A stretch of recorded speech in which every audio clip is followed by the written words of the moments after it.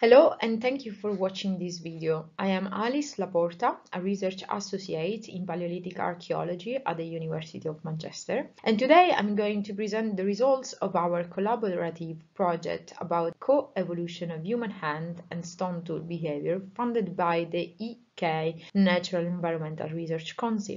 The presentation today is entitled An Experimental Investigation into the Ergonomic Strategies of the Human Hand During Stone Tool Production.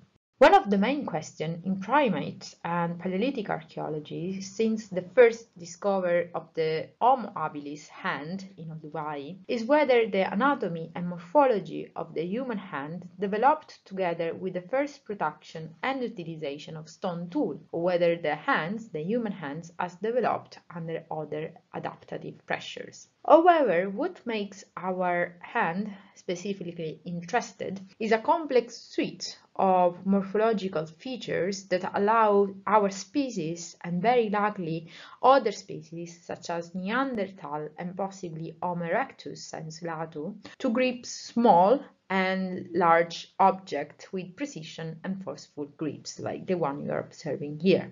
Some of these morphological features are the intrinsic hand proportion, which means a longer thumb compared to other fingers with well-developed intrinsic muscle.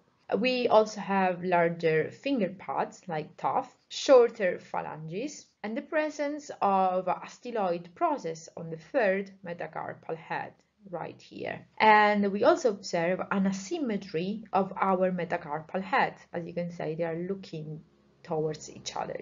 And we also observe a reconstruction of our carpal bones with, for example, the trapezium, hamate, and scaphoid bones with different shape.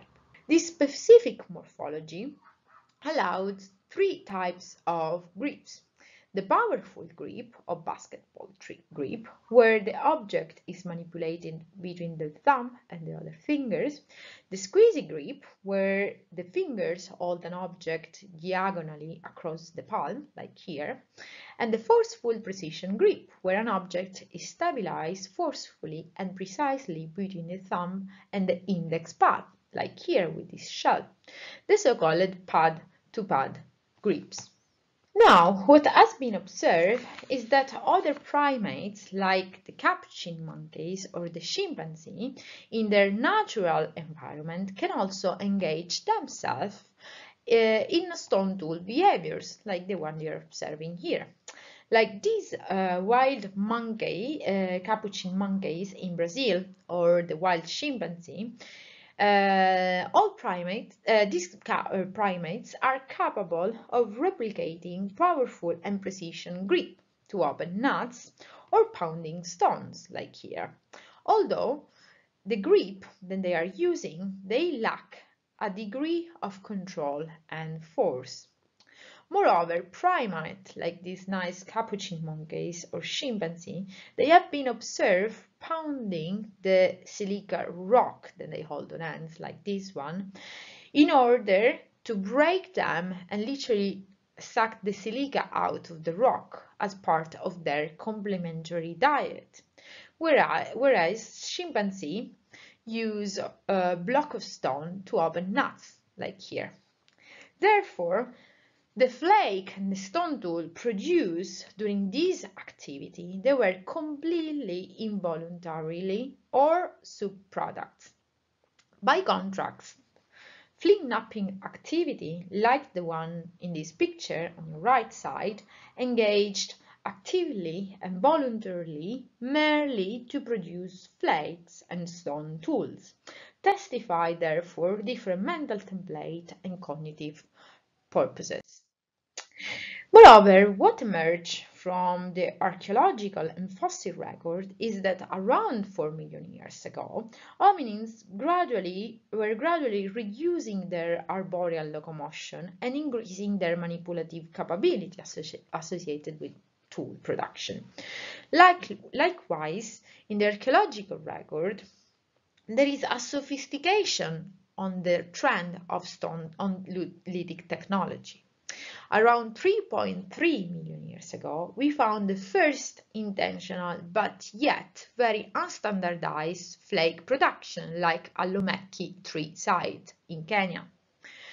At this, around 2.5 million years ago, we find the first regular production of stone tool and stone tool shaping with the famous Olduvayan chopper, like this one in Kadagona site in Ethiopia.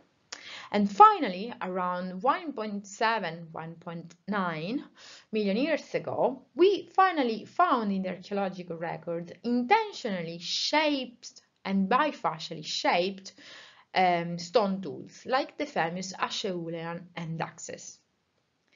Therefore, the hypothesis we wanted to test is that prolonged biomechanical stress that they were caused by exposed utilization and production of stone tools and the increasing demand of stone tool likely have adapted and reshaped the anatomy and functionality of human hands, and therefore we were looking for a connection between biomechanical stress, stone tool production, and hand evolution. In order to test this hypothesis, we performed 3 different sets of controlled experimental archaeological experiments. We replicated 5 Lomekian flake production sequences, 5 Olduvayan entire chopper sequences, and 5 Acheulean end axis reduction sequences from start to end. The experiments were performed by 5 different highly skilled flintknappers with 20 years experience and were recorded remotely due to the limitation of COVID-19, unfortunately.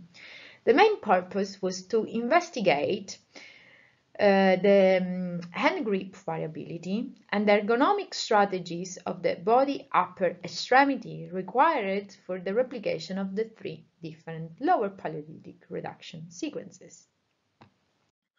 For each experiment, as you can see in this video that is playing, we analyze the sequence of tasks needed to undertake and complete the entire flintknapping reduction sequences, following the principle of the ergonomic method that is called Hierarchical Task Analysis. Here, each experiment was divided into tasks defined by the change or stop of specific action and movement.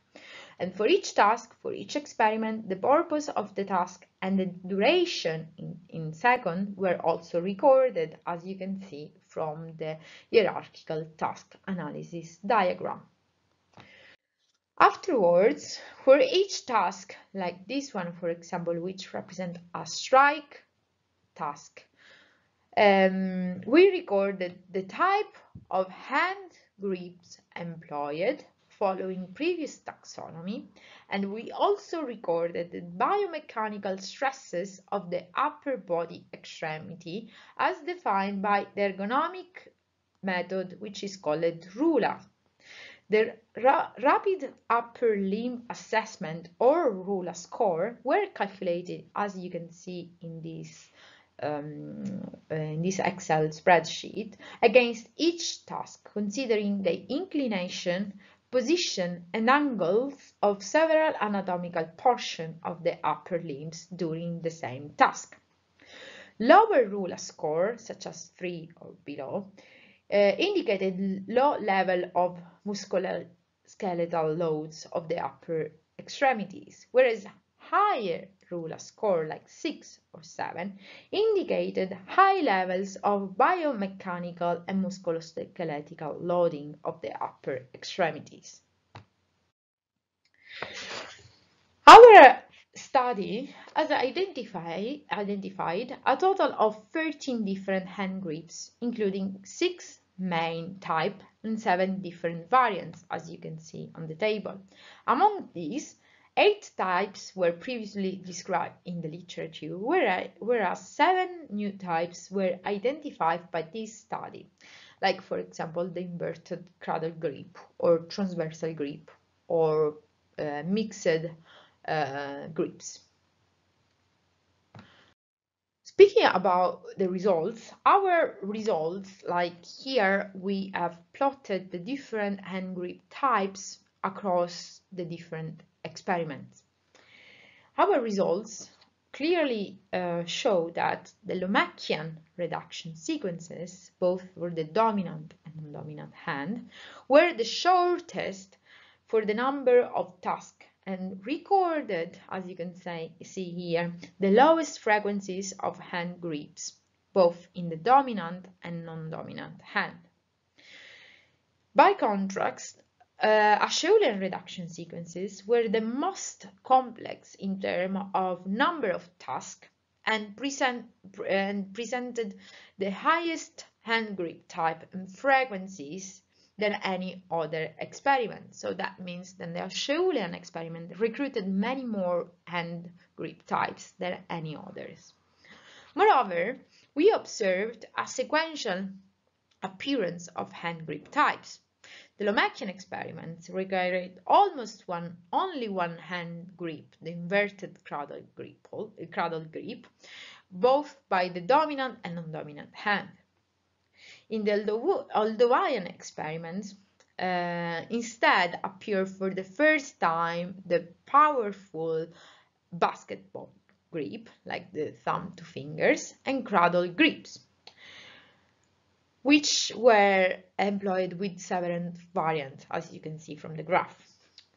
By contrast, again, the Acheulean experiment required the recruitment of all previous hand grip types, plus the squeezy grip and transversal grip, which were employed with the soft hammerstone and for the preparation of the striking platform, so the preparation of the platforms required in any Acheulean and axe production.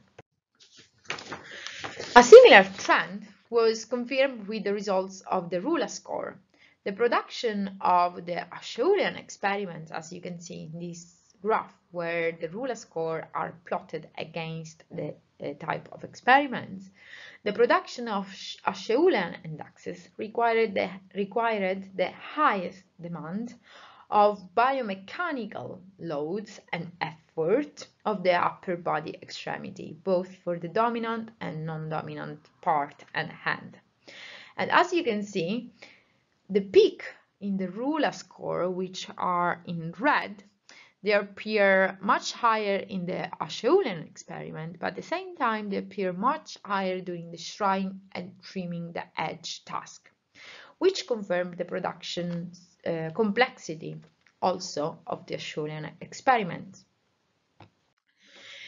In conclusion, the results presented in this study only included experiment testing the production of stone tool reduction sequences. Therefore, we acknowledge that other manipulative behavior and selective pressure may have shaped the morphology of the human hand, especially for earlier period, for example, food consumption. Nevertheless, the strong relationship between the higher level of biomechanical effort of the RULA score as quantified in the Acheulean experiment